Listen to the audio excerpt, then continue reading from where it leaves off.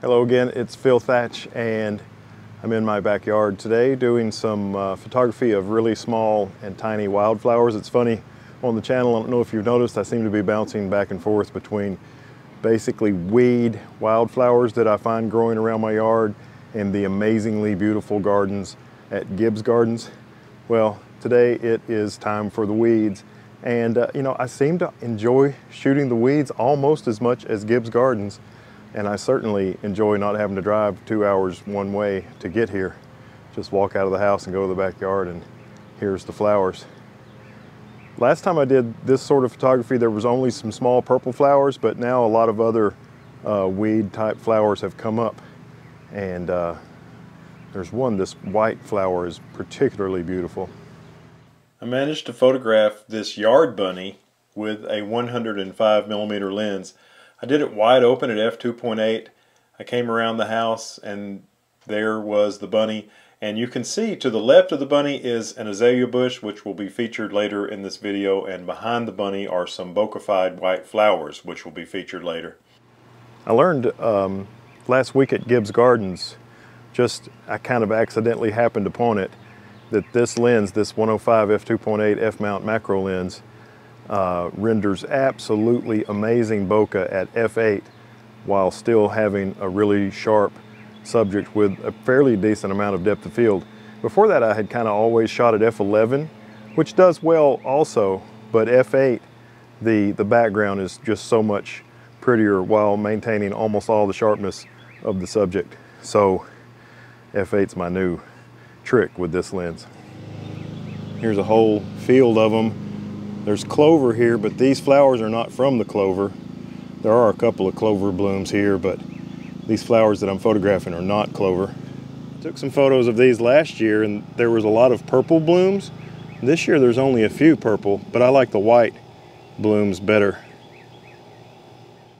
Look at the beautiful bokeh-fied background in this shot with a really nice and sharp subject flower. I think this is a violet of some form. And in the past, last year I photographed these as well in my yard, and I focused more on the purple streaks in the bottom petal of the flower, but this year I've decided to focus more on the reproductive parts, the working parts of the flower bloom there in the center, and either way it turns out really beautifully. I also have this disaster of an azalea bush growing around the house, but I made a photograph of this area right here, which has a bud that's not even blooming yet, and this area here kind of juxtapositioned, and I thought it turned out pretty nice. This completely uncropped photograph may be my favorite photograph of the entire video of my poor, pitiful azalea bush that's been growing there at the corner of the house for years and years. I think I bought it in a 1/4 gallon pot for $2.25. I made a shot just now looking straight down at these tiny purple flowers. You can see how small they are. There's the Z50 and the 105 macro beside them. And I was looking straight down, there's really some beautiful light coming in from the side here. And f8 was too much. So I shot it at f4.5 and it came out pretty good. I have kind of a love-hate relationship with this photograph. There's parts of it that I think, man, that is super, really beautiful and cool. And other parts I'm not as thrilled with. Look, there's a bug in the center of the main focus flower that's in focus. And this is the bloom of some sort of a wild strawberry that grows occasionally in my yard. I made a photograph one time of a mockingbird feeding its young the strawberries that bloom off of this sort of a vine, and it turned out okay. I had some shots of these extremely tiny flowers. And this flower, it's basically a weed, but I was able to get a low angle shot of it and make it look pretty beautiful. This flower is incredibly tiny. I mean really tiny. It's a common chickweed or some form of chickweed, and you can't really tell how beautiful it is until you get really up close like this.